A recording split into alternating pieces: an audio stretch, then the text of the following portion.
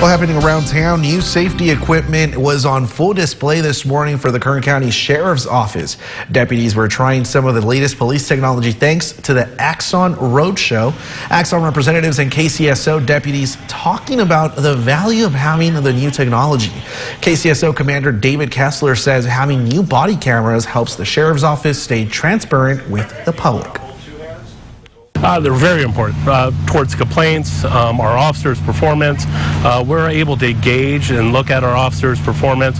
We're able to release and be more transparent to the community, which is very important to Sheriff Youngblood and also the community. We want to be as open as possible, and body-worn cameras gives us a whole new level to be open to the public.